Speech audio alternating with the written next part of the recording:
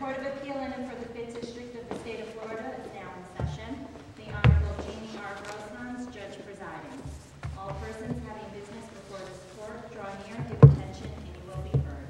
May God save the United States of America, the State of Florida, and this honorable court. Please be seated.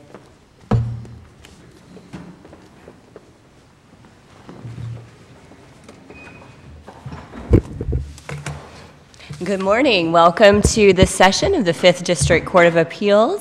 As I was already introduced, I'm Jamie Grosshands. Also on the panel today, to my right is Judge Eric Eisnagel, and to my left is Judge Meredith Sasso. We're very glad to be here today. Thank you for being here as well. I will ask that you just make sure your cell phones are turned off before we get started. Each side will have the 20 minutes. I'll go ahead and reserve 5 minutes for rebuttal, but when you come up, if you would like more, please let me know and I will adjust that time.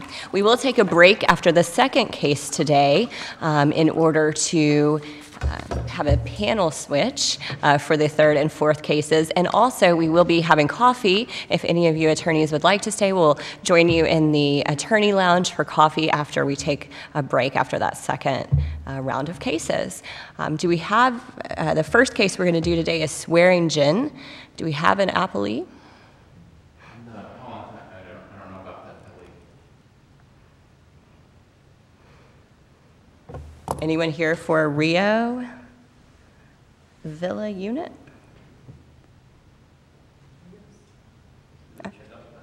Yes, would you mind? Thank you. Hello. No, you're fine. Are you, any of you happen to be here for RIO? Yes. Okay, excellent. You can take your seat. Nope, we had just called it. Perfect timing.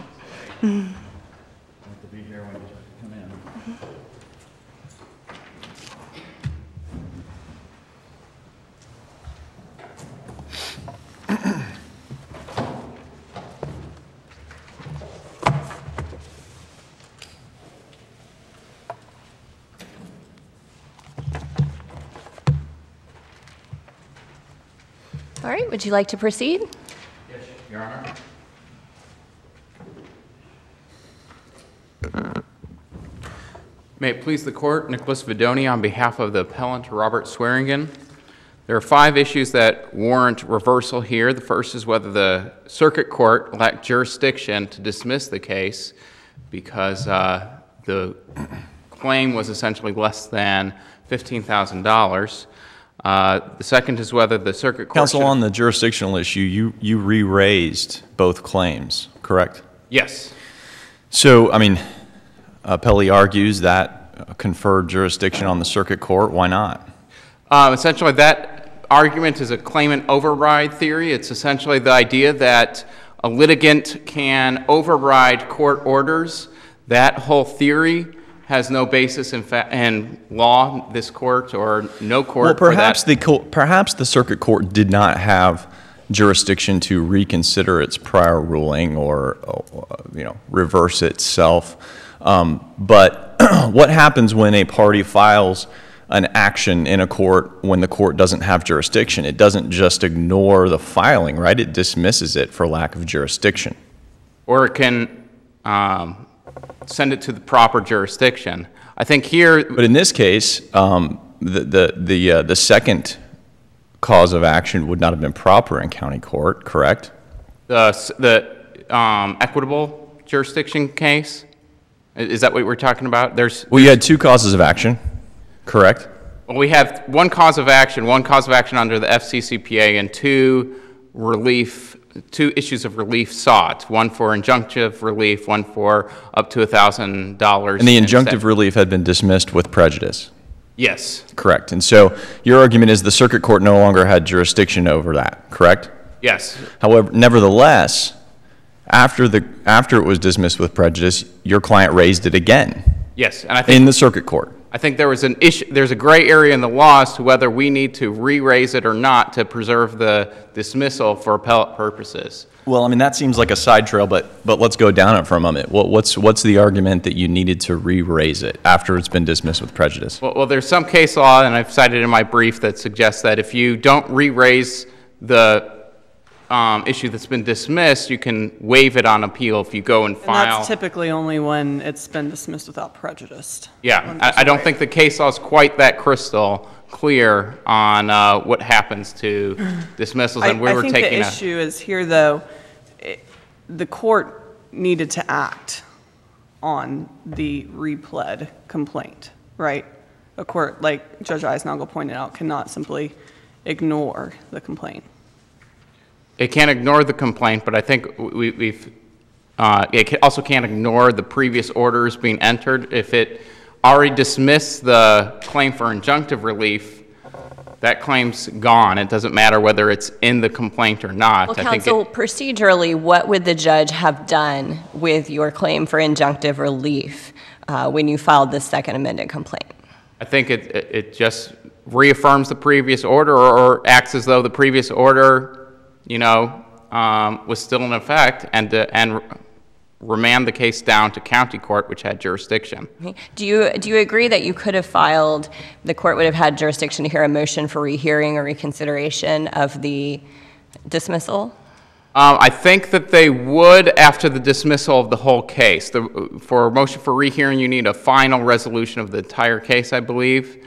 And so when the case was fully dismissed, I could move for rehearing on that issue. And do you think that it matters that you didn't have a final judgment entered in the case yet when it went to the circuit court? On the second amended complaint? Yes. Yeah, when the second amended complaint went back to the circuit court, we also asked that the court remand because we think that the claims remaining under the procedure that we were given meant that we could only seek up to $1,000 in statutory damages that needed to go down to the county court. The circuit court didn't have jurisdiction over that naked claim. Was there a reason you didn't just file it in county court? We filed it in circuit court because of the injunctive relief claim. I think that was the main reason that we wanted to be in circuit court. The jurisdictional statute seems to suggest that when you're seeking an injunction, circuit court might be the most proper place to go, and 26.012 subsection 2, it says that circuit courts have original jurisdiction in all cases of equity. Well, what about when the circuit court warned that in the absence of a new claim for injunctive relief that the amended pleading needed to be filed in county court? I think if we filed it in county court as another claim, we would have been past the statute. We'd likely have been past the statute of limitations. I don't think that we had that opportunity. That's why we asked that the court remand it back down to county court rather than just dismiss the case. So you think the circuit court should have, after it dismissed with prejudice and then you repled the injunctive claim, you think that the circuit court should have again dismissed the injunctive claim but sent the statutory claim down to the county court? No, I think it was already dismissed. They don't need to dismiss something that's already dismissed. Well, the problem is you refiled it. Yes. Right? So what do they do with the refiled injunctive claim? They ignore the injunctive relief claim because the order already says that that's dismissed, and our pleading was pretty clear saying that we were only raising it for preserving it on appeal. Well, is that what a circuit, well, let's say you only had one claim and it was for injunctive relief. Yes. And the circuit court dismisses it with prejudice and you nevertheless file it again. Is the circuit court simply to ignore it and let it sit on the books, if you will? Or does it dismiss it for lack of jurisdiction? Well, if I've got one claim and I've pled injunctive relief, right, and it's with leave to amend, that's the No, it was with prejudice. Okay. But yet you file it again. Then it's a nullity.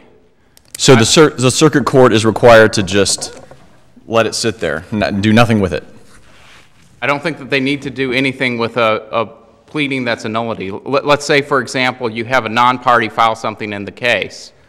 That non-party doesn't have, and they file a motion. that non-party doesn't have any right to have that motion heard if they're not a party to the case. It's a nullity. Motion might be different than a cause of action, though, right? It's different, but essentially it's the same thing of if it's outside the procedural bounds, or if it's outside the scope of the court's previous orders, then it's treated as a nullity. And it just sits there on the docket. It sits there on the docket, but there is no action that needs to be taken. Would it be, in your view, would it be improper for the circuit court to dismiss that cause of action for lack of jurisdiction? For the second complaint that's filed after dismissal with prejudice? Correct. They could file another order saying that, this case was dismissed, the complaint was previously dismissed, and So your position is the circuit court could do so, but doesn't have to? Yeah, because, just think about it. A complaint is filed that's dismissed with prejudice. Somebody files a complaint again following that. When you have the complaint that's dismissed with prejudice, at least in that single count, the finality of the case has happened. And anything that happens afterward is a nullity. There isn't any more continuing jurisdiction unless you're within a motion for rehearing or a motion for to vacate a judgment. The case law is pretty clear that the court pretty much has very limited jurisdiction after finalities happened. So what about the merits? The merits are, we've got two main issues. The one issue is whether the claim for injunctive relief was properly stricken, and the issue of whether the fines are debt as contemplated by the FCCPA, and whether the estoppel letter is a communication under the FCCPA. How was the estoppel letter? Essentially, isn't the issue there whether it was an attempt to collect the debt, the estoppel letter? Well, I think you need to go back to the text. The text says, and I quote, "In collecting a consumer debt, no person shall," and I'm citing 559.72. So the question is whether it's in the course of collecting, and it's a communication in the course. Right. So how is the estoppel letter? Clearly it's a communication, right? Yes. So we got that. But how is the estoppel letter a communication in the course of collecting? Yeah, because of the nature of estoppels in the HOA and condominium context, the estoppel is supposed to function as a debt resolution instrument to make sure that there aren't any debts that could possibly transfer over when a seller hands over the property to a buyer in a purchase and sale agreement. And so... Does it matter who the debt collection letter is sent to? I don't think so. The case law on the FDCPA and FCCPA talks about communications sent to an agent. There's case law from the FDCPA that talks about, okay, the debt collector sends this letter to the consumer's attorney, which is going to be an agent, and you don't get a pass just because it was sent to the attorney. It's still considered a communication to the consumer. So as long as it's to the consumer or to the consumer's agent, it's the same thing. And so who was this sent to? This was sent to the consumer's agent. I think I believe it looks like it was to Alliance Title, who was acting on the seller's behalf to do the closing on this piece of property. And so to return to whether this is a communication under the FCCPA, the federal courts have talked about how the definition of communication is extremely broad. That's Caceres versus McCalla-Raymer.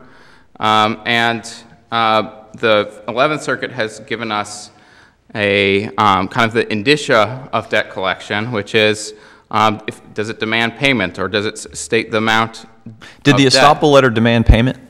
It says that it is, the assessment is past due, and it says the invoice says it's a bill to, and it says it's due on receipt. But that was the invoice that was attached to the letter, Yes, correct? I think based on that language, it's demanding a debt. Based upon the fact that the invoice was attached to the estoppel letter? Yeah, I mean, it's all one communication. So you have And do you think the intent was for the title company to make sure that the debt was paid? Is that? Well, I mean, how it happens with estoppels is that, like, let's say the title company here gets an estoppel, then they have to go and turn around to the seller and say, this is what they're claiming to do. We need to pay that up, or at least resolve it prior to the sale. And That may be, I mean, that may be what sometimes happens, right? But that's not required. The sale could just not happen. the sale could just not happen. Yeah, you can. So isn't it just informing the amount that is owed by someone, not necessarily demanding payment? I don't think that that's the way estoppels work. I think that when legislature recently amended the statutes for HOAs and condos, clarifying what estoppels function as, and I think the amendments say that if you want to collect any debt, it needs to be included in that returned estoppel. So at least, well, right, because it wouldn't be otherwise it wouldn't be enforceable, right? Yeah. So I mean, that's the whole point of an estoppel is you need to. The whole point is you're notifying someone, hey, this is owed, just so you know. Well, it's to notify somebody, but it's also a debt resolution instrument to collect anything that's due. What authority do you have for that statement? I've got the case of Egan versus Katzman and Core from the Southern District of Florida in 2004. There it says an estoppel letter is a resolution instrument whereby if certain conditions are met, the disputed debt is resolved. And they found that an estoppel letter was a communication related to debt collection. Then you also have a list of federal decisions that talk about payoff letters for mortgages, which are almost exactly the same as estoppel letters. And sometimes when you're getting a payoff letter, people call it an estoppel for a mortgage. And those are consistently regarded as communications related to debt. So in your view, a payoff letter and an estoppel letter are essentially the same thing? Yeah, they're essentially the same thing, because you're asking for what needs to be closed out before a new person can take over the title. That's not what an estoppel letter does. There's nothing that says that the buyer can't take the property subject to the debt, right? Yeah, but it doesn't have to be resolved. It usually is. Well, it usually is, but am I right? It doesn't have to be, correct? Yeah, but I mean, it's something that where somebody gets an estoppel letter back and they say it's. I mean, isn't it the buyer's decision essentially, right? It's the buyer's decision, but the buyer uses that estoppel or payoff and might reduce the purchase price to account for the debt being assumed. I mean, they might, but they might not, right? I mean, anyone can do anything. I mean, an estoppel letter is essentially a notice to the buyer. Hey, there's this debt. If you buy this property, you're going to owe this debt. Yeah. Right? And that whole thing, but the buyer doesn't owe doesn't this debt means that you're going to need to pay it. But the buyer doesn't owe the debt. At least not yet, right? Yeah. But somebody's going to have to pay. It's either going to be the buyer or the seller, and an estoppel letter is essentially saying somebody needs to pay it. It doesn't function any other way than somebody's got to pay. And if somebody's got to pay, it's related to debt collection. Isn't the HOA required to send the estoppel letter? Is it optional? Once a person, an owner, invokes the right to receive an estoppel letter, then the HOA has to provide it. And they can put whatever they want in there. I think what they should have done in this case is put zero amount due, because I think what they claimed wasn't legally valid. But that's a different issue, right? That's a separate issue. Yeah. Let's assume for the moment it was legally valid. Okay. So you're saying their only option was to waive what they were owed. I'm not following the question. Well, let's say it was a valid. Let's assume for a moment that was valid. Okay. They get the request for the estoppel letter. They have no choice but to send it, right? So what do they do? well, someone's going to pay it, but also if it's legally valid, then the cause of action under the FCCPA doesn't arise. Well, we're just talking about whether the estoppel letter is an attempt to collect a debt, right? Yes. So they get the request for the estoppel letter. They're required to send one at this point. Yes. What do they do? The HOA? Yeah. I mean, What does the HOA do? they ask what is legally valid, and if it is legally valid, then they just send it back. And that's usually what happens under estoppels. This estoppel was a fairly abnormal estoppel that I've seen, where you have 16 grand that somebody's never heard about before being claimed, essentially put on that person out of nowhere. All right, counsel, you are into your rebuttal time. You only have about 2 minutes left. Do you want to reserve that? Yes. Okay.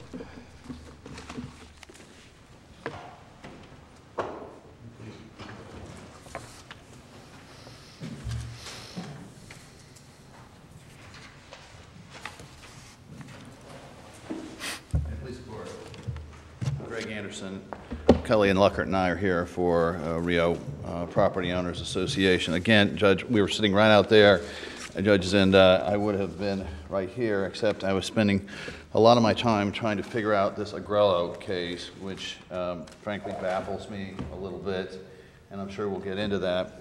But I'd like to preface by saying a lot of this has to do, I think, with some of the effects of what this court's ruling will be in terms of litigation in Florida in this consumer area.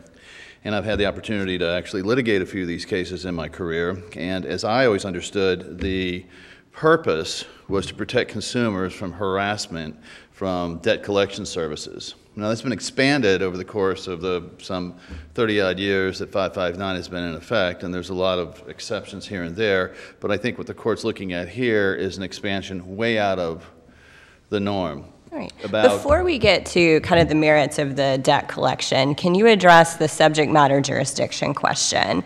Because that is something, before we even get to that, that I think we would like to hear the thoughts on. Does a court have jurisdiction, subject matter jurisdiction, or in procedural jurisdiction, whatever you're going to call it, once a claim has been dismissed? Well, if they dismissed the equitable relief throughout the whole thing, then maybe they'd have a leg to stand on. Or if they hadn't claimed to paragraph, I think it was 2 through the entire amended, original amended and second amended complaint, that the court had jurisdiction. I mean, there is this estoppel, and in this instance, the estoppel is if you plead that the court has jurisdiction, you shouldn't be able to come back later and assert the court does not have jurisdiction. So it asks the court to take a look at A party can't, though, waive or consent or confer jurisdiction by estoppel, though. Right. Neither can a party induce error by claiming to the court that it's really not an issue because you do have jurisdiction, and then later come back and before the appellate court, and maybe after your second amended complaint, now come back and say that the court does not. And I think we know. I think there's no question that if the claim was just for $1,000, then the court did not have subject matter jurisdiction, correct? That's complete. Now, as far as the first claim, it had been dismissed. So let's say there was no additional complaint and they filed just the equitable claim again. Would the court have the opportunity to rule on it again? Judge, I want to make sure I get this straight. So in the amended complaint, they have equity, and then they dropped equity for the second amended complaint? No, I'm just saying let's just say the only thing was an injunctive relief claim. The court dismisses it with prejudice. They refile an injunctive relief claim. Does the court have any jurisdiction to reopen the case and consider it? As long as that equitable relief is there, the circuit court would have jurisdiction to rule on these claims. Well, if the equitable relief is out, then my understanding of the law would be that if it was only $1,000 and were at damages, then they would not. Well, I think that begs the question.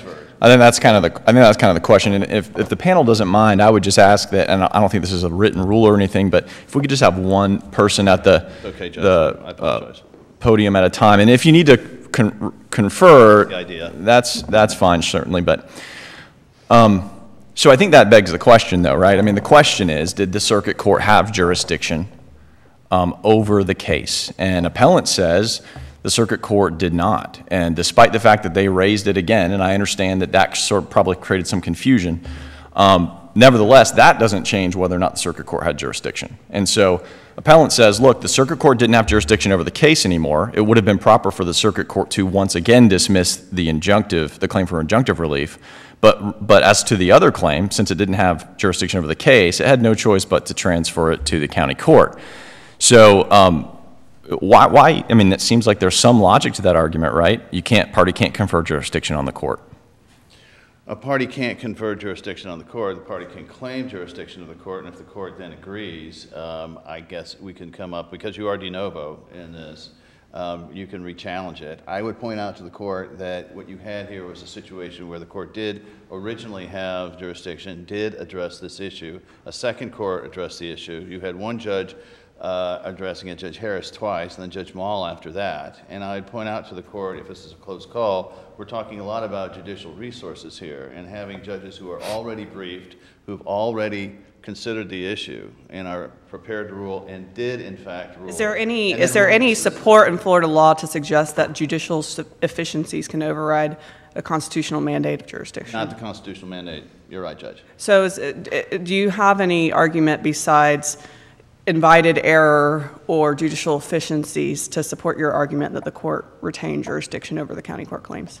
Because I do believe that because the issue was decided effectively before the before the plaintiff addressed the issue. It's the timing of the circumstance I'd ask the court to look at. Is there a case that specifically says this? I have not been able to find one to this point. I'm not sure I'm following the argument here that you're making right now. Yes, what was it about the timing? There was the dismissal with prejudice, right? Right. Do you agree at that point the circuit court did not have jurisdiction over the case? Once they dismissed it with prejudice, yes. The claim for injunctive relief. I agree. Okay. So I'm with you there up to that point. How did the circuit court, in your view, how did the circuit court recapture jurisdiction? Well, the dismissal with prejudice was final, correct, as to that claim, as to the claim for injunctive relief? yes, but I thought that the court dismissed it as to both. And maybe I'm in error on the record here, but I thought the court had dismissed both counts. Not only the finding was that 559 did not apply, right? He did dismiss both counts, one with prejudice and one without. And without. So there was leave to refile. So obviously when you dismiss without prejudice, the court still has jurisdiction over that claim. Right. So that's the Bring it back. that's the catch here, right? The injunctive relief claim was dismissed with prejudice. The statutory claim was dismissed with an opportunity to amend, right? And if you look at that order, the amendment was if you can bring anything new in here. As a technical matter, I think the court is right, but in terms of the practical aspects of what the court was trying to do, yes, we'll give you one more shot at it, but my ruling is essentially my ruling unless you can bring in and show me something different, which they did not, according to at least the second order on the amending. Well, the circuit court only gave them another shot at the statutory claim, right? Correct. That is correct. So on the equitable, that was out. The statutory. So as to the injunctive claim, that order was final. Dismissed with prejudice, final. Final judgment. Circuit court no longer has jurisdiction, right? As to that. Right. So when they brought the claim again for damages, how did the circuit court have jurisdiction to hear the $1,000 damages claim? Or to rule on that one? Because the court had already begun entertaining argument on that. And the court had already determined that it wanted to retain jurisdiction and deal with this. Is there a case anywhere, in Florida or out, where a court can maintain jurisdiction simply because it has already entertained argument? I am not aware of a case that has not come to mind in my research that says that particular. I mean, wouldn't that destroy aspect. Wouldn't that destroy the basic principles of finality that we've established over decades? Well, I think in this case, the plaintiffs had more than enough due process here, the three opportunities to hear that. And the question is, what is it going to do in terms of the overall effect on the arguments here and the position of the parties if we send it from a busy circuit court down to a busy county court, and I think this would actually fall into small claims. Well, those are very good efficiency arguments, but that's not subject matter jurisdiction. You agree that the circuit court cannot hear claims of $1,000 unless they are tied to something else that gives them jurisdiction. I agree with that, Judge. Okay. So essentially, I mean, I guess the problem you have here is you're almost trying to tag along with the dismissed injunction claim, which was dismissed with prejudice. Yes, because the issue was already introduced and inherent in the order. All right, what about the estoppel letter? The estoppel letter, if you look at the cases we cite, and I would point the court out to the Parker versus Midland case and Bailey versus Security National case. Of the 92 cases that we attempted to look at in the appellant's brief, Aiken, I don't see, stood for the point that an estoppel letter is a debt notice. And again, what we're looking at here, Judge, is the determination of whether that was intended to confer a debt and collect it. And the purpose of the statute is to avoid undue harassment in the collection. Well, appellant says prohibit the collection of debts. Appellant says you attach the invoice. You know, the invoice had language, due upon receipt, I think is what it was, or something of that effect, right? I mean, does attaching the invoice to it at least meet the sort of the factor of, is there a demand for payment then? I don't think there's a question that there was at one point a demand for payment, but I don't think that gets you over the hurdle in this case of whether or not that's a... Well, no, at one point clearly there was a demand for payment. I'm saying, does attaching that invoice to the estoppel letter essentially mean that the estoppel letter is demanding payment? It was never communicated, as I understand it, directly to the plaintiff. It was communicated to a title company, if memory serves. And whose title company was that? Advice on potential debts that may travel with the property. I mean, that's the purpose of an estoppel letter in such circumstances, is to advise the potential purchaser, and more to the point, the attorneys and title company, whether there's any additional debts that are hanging around. Appellant argues that the title company was essentially an agent for the seller. Do you agree with that? The title company... He compared it to like sending in the letter to a lawyer for a party. Not in the sense that I think 559 is looking at it. 559, okay, we understand with attorneys. But a title company has duties to about everybody involved, but the duties are very limited, as I understand the law. And that is to collect the information and determine whether the title is clear. To the extent that there are fiduciary duties arising out of that, and I'm not saying that there are, but if there are any duties of that type, then they would be extremely limited in nature and would not be the broad type of agency relationships where you're basically an alter ego that we're looking for under 559. I mean, we're looking for under 559 is a situation where it's somebody very close to and in direct contact all the time with the party. And we're really almost talking about, aren't we, kind of an embarrassment factor, embarrassment or defamation of your credit, and embarrassment to people close to you. That's what the statute, as I read the case law and what limited legislative history we have, was designed to prevent, right? That type of harm to the consumer. I don't think that translates to a very limited duty that title agency might have. So what I'm saying, Judge, is that I think there are cases out there that provide for more than a simple contractual relationship for a title company, but I don't think they go anywhere near the level that we need to satisfy and find a ruling that's going to create all these new statutory duties and obligations and mostly remedies. So in sum, you don't think a title agent or a title insurer, title agent is an agent in the same sense that perhaps a lawyer would be? Absolutely not. Absolutely not. And I think our law is fairly clear on that. And I would ask the court, I mean, the only thing, when I was looking at this appeal, the thing that caught my eye was the Aiken, the Katzman case, and I was trying to figure out this bootstrapping of the different terms between debt, fine, and assessment. And that was the only, and honestly, I didn't, on the jurisdictional thing, I did not believe, and I don't want to get back into that. I think you've done a pretty good job, Judge, of finding out everything I have to know about that. But I think if we're looking at what their causes of action are, they're under subsection 7 and subsection 9. And subsection 7, I think, is with the continuing frequency, that language to say that it's harassment. And part 9 was whether they knew the debt was inappropriate.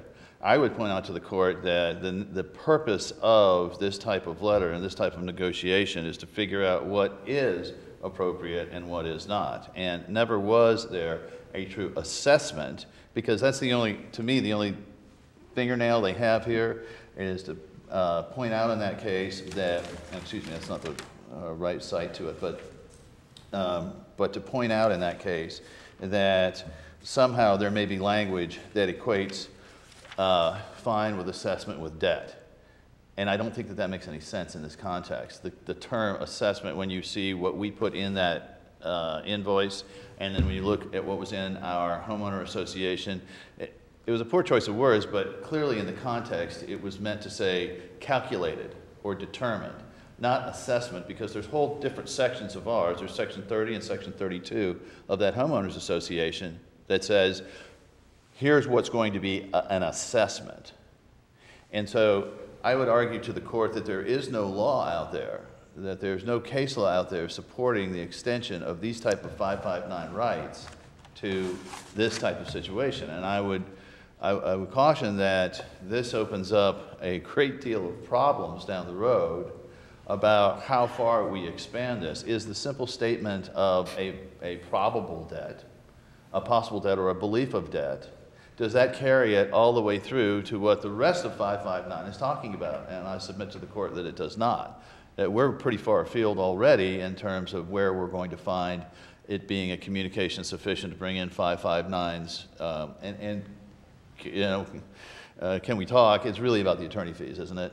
I mean, it's about whether there's going to be a theory here that's going to support attorney fees along with a $1,000 a penalty or damage, liquidated damage out of this. And if we're trying to figure out how best to help consumers in this state, I would caution against crying wolf for a statement in terms of a real estate closing, which I think doesn't really rise to the term transaction within the statute itself. The transaction was the original purchase of the land long ago.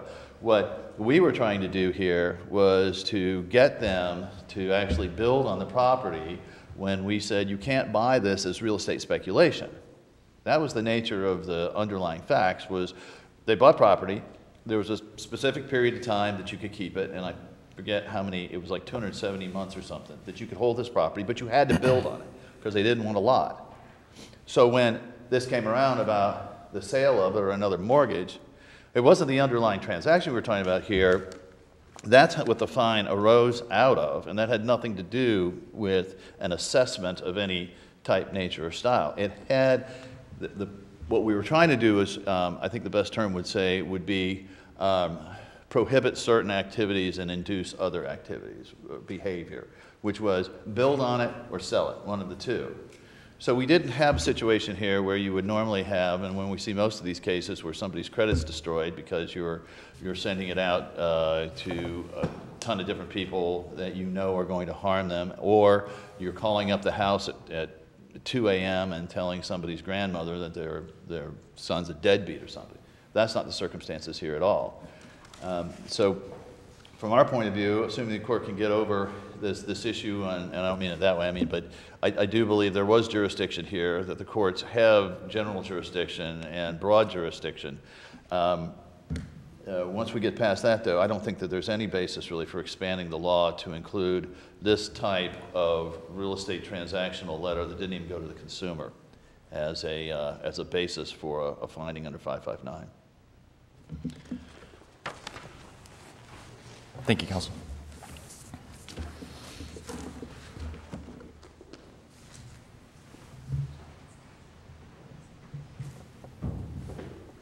Oh, I'm sorry, Judge. Can I point out one thing? Just 1 second. Counsel pointed out the plaintiff did replead injunctive relief in the court. Counsel, you do have a minute 50 left, I think. If you could go back to the podium if you're going to use it. Thank you. Just for the mic. Thank you. My bad. It's been pointed out that the plaintiff in the Second Amendment complaint did replead injunctive relief. I think we need to take a look at that part of the record. If that is true, then I think the court did maintain jurisdiction through the whole thing. Can you replead something that's been dismissed I mean, with prejudice? that was sort of half of the argument we had with with the appellant is, what does that mean? Just because it's repled, does it mean that the circuit court then has jurisdiction again, or does it simply mean the circuit court has to dismiss that for lack of jurisdiction?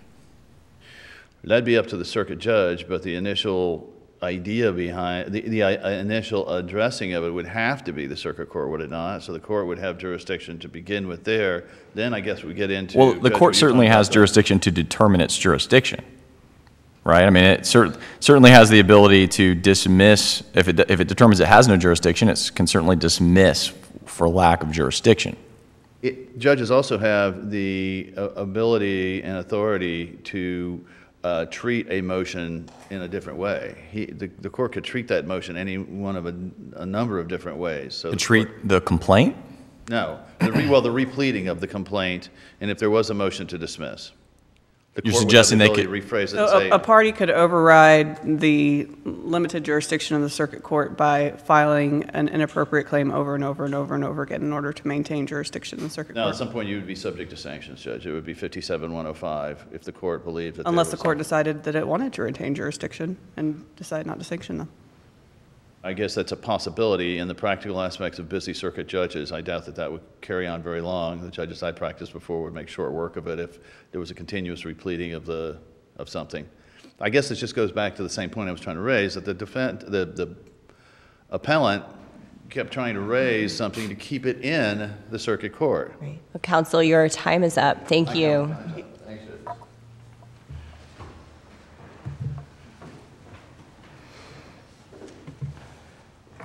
You have 1:53 left. Thank you. Thank you.